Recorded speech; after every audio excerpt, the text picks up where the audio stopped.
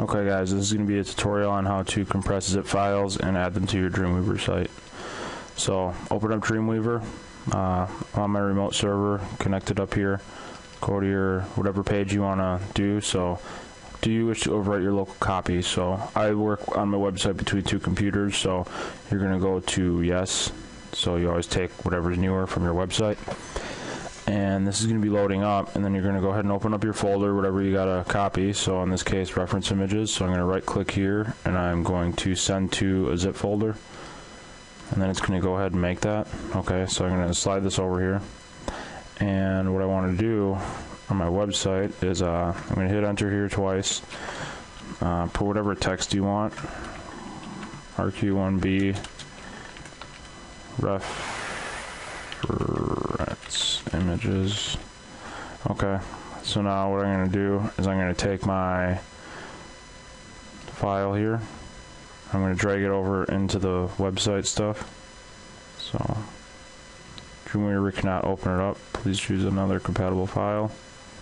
So what I can do is, go ahead and take this, go to my local view up here.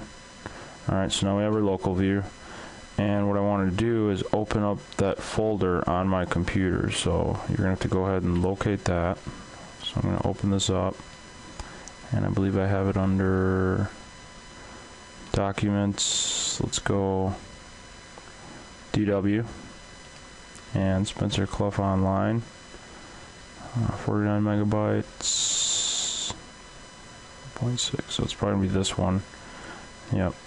Alright, so now I can open up my other folder. Let's just drag it in there that way, since Dreamweaver doesn't want to accept it because it's not cool like that. Okay, so now we have that. And now we can find it. Here it is. It just popped up.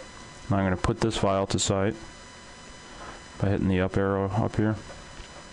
Okay, so it's all set. Now I'm going to go back to my remote server. It should be in here. Yep, there it is, reference zip.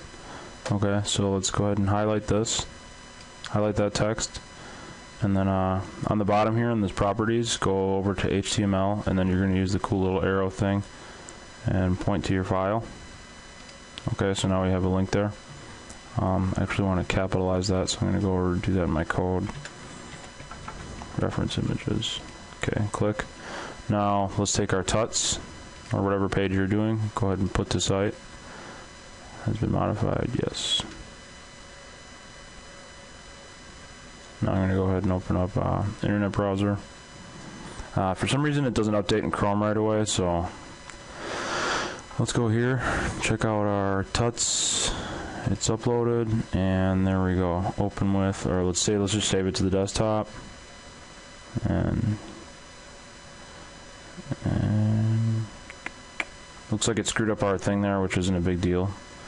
But there we go, we can double click that, and there, now you have your files downloaded on your site. So quick easy tutorial this is for CS5. It should work for any other versions too, so have a good day.